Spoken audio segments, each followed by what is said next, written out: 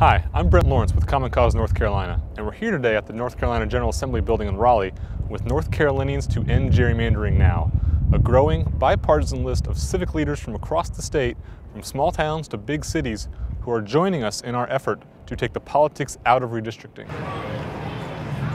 Civic leaders from across the state came to Raleigh today as part of the League of Municipalities' annual Town Hall Day at the North Carolina General Assembly. North Carolinians to End Gerrymandering Now was there as well.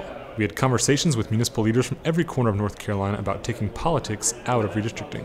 At the end of the day, dozens of these elected officials had officially endorsed the cause, joining our growing list of bipartisan leaders united in the effort to end gerrymandering now in North Carolina. It's very important that gerrymandering is not going on. Districts are drawn fairly and given so that just one particular party doesn't benefit over another at any given time. You want representation to be fair across the state.